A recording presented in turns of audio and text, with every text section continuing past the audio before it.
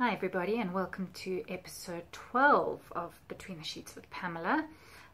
Excuse me looking like this, but the husband dragged me off to gym.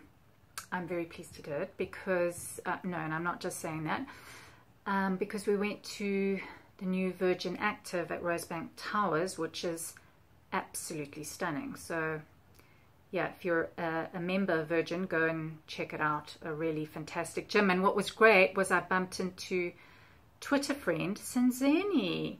So divine to meet you in real life. She actually couldn't believe that I had spotted her.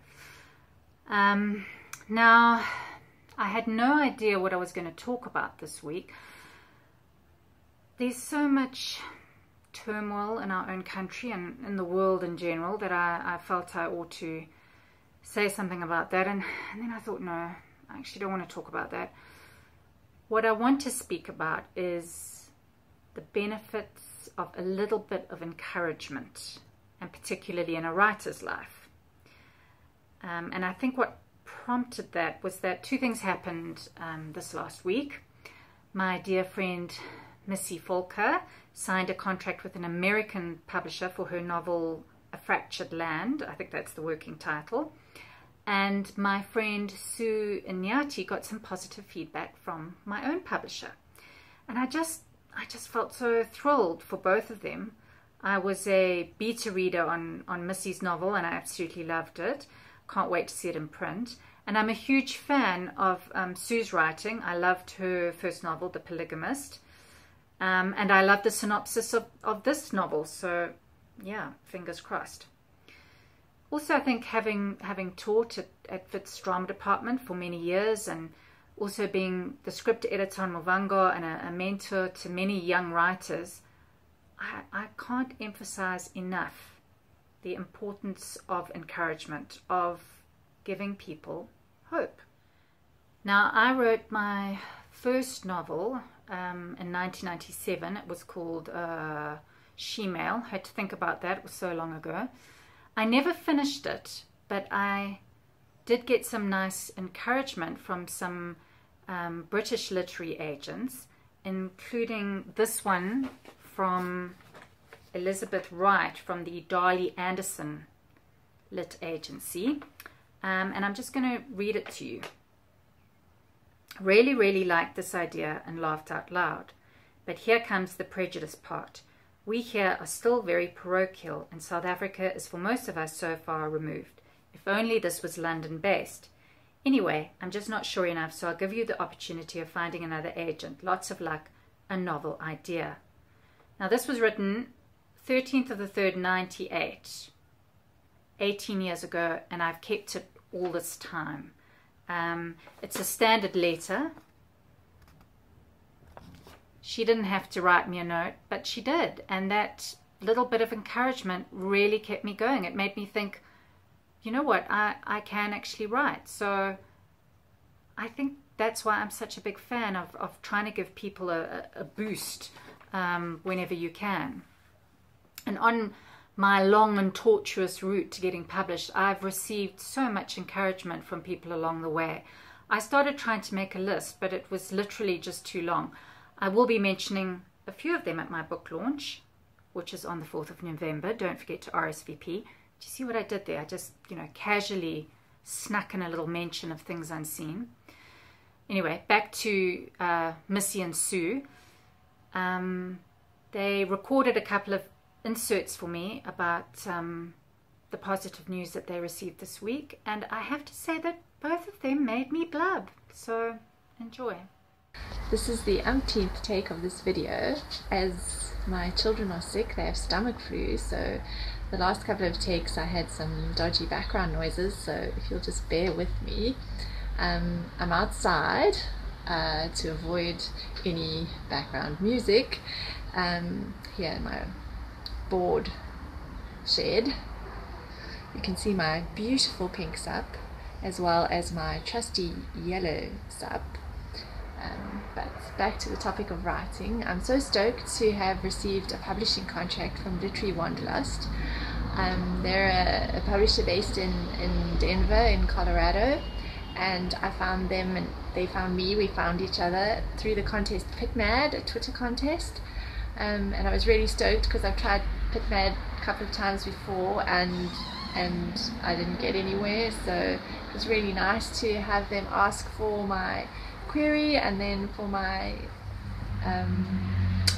manuscript and then to send me a contract. I was really excited and I'm stoked and a little bit nervous because there's always the fear that everyone will hate my book, but I hope that everyone who reads it will love it. I hope it makes them feel good because it is a feel-good story and I'd love the feel-goods to reach my readers' hearts. I'm very grateful for all the help I got from other writers in the Twitter community and in real life, and I'm very grateful that I tried all those contests, PitMad, Pitch Wars, Nightmare on Query Street, because I learned so much from them about pitching, about querying, about plotting, and most importantly about never giving up, to keep on keeping on. So I am really stoked about the journey ahead of me because the path in writing is often paved with rejection, and it's very hard when your inbox is full of rejection for your heart not to be full of rejection too. So I'm just grateful that I had the encouragement from everyone else to keep on keeping on, and I'm really excited about the journey ahead. Good evening, everybody, and welcome to my bed. My name is Sue, and I just wanted to share with you a little bedtime story about how an email from Fourie Botha gave me so much encouragement about my writing. I was introduced to Fourie by Pamela a few months ago. She egged me to submit my manuscript to him for consideration, in getting a publishing contract. I was a bit reticent because, I'd been working on this manuscript for the past 2 years and I wasn't sure if it was up to scratch. But anyway, I wrote the synopsis and I emailed it through.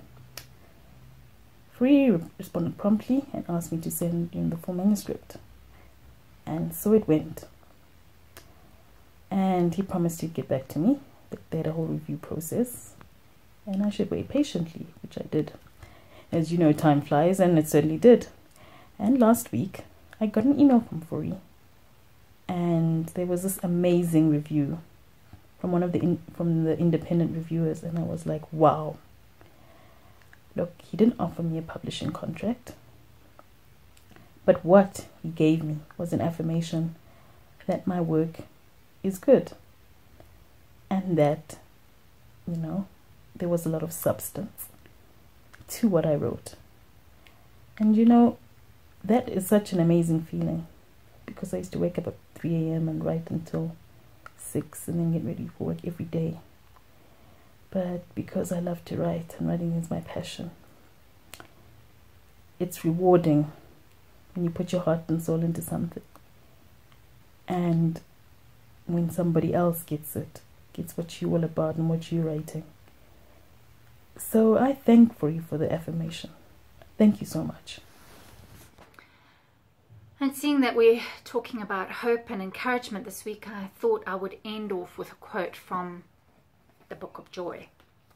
Now, I've spoken enough about this. It's basically, I suppose, a conversation between His Holiness the Dalai Lama and Archbishop Desmond Tutu. And this quotation is dedicated to everyone who's having a hard time at the moment. Know that you are in my thoughts.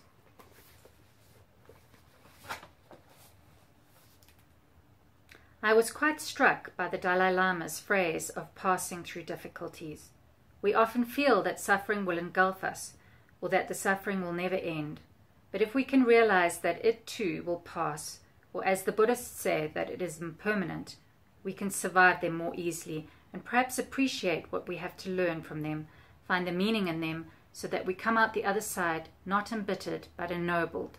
The depth of our suffering can also result in the height of our joy. Beautiful stuff. And now we're going to play out with some music from my beautiful children. They think I'm a ridiculous aging hippie, but they love me anyway. Oh, and some birthday wishes before we go. Happy birthday to my side chick, Sarah McGregor, to my friend Bryn, and to my divine sister-in-law and accountant, Sandy. Oh, last thing, read essay. All this illusion in our head is gonna bring us to our knees.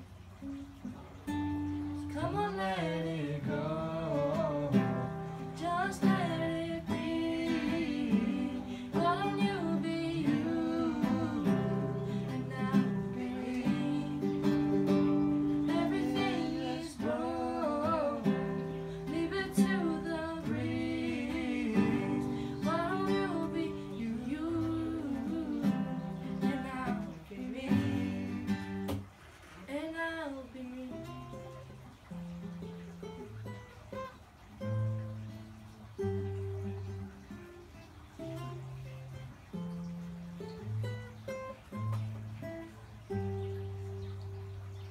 There goes.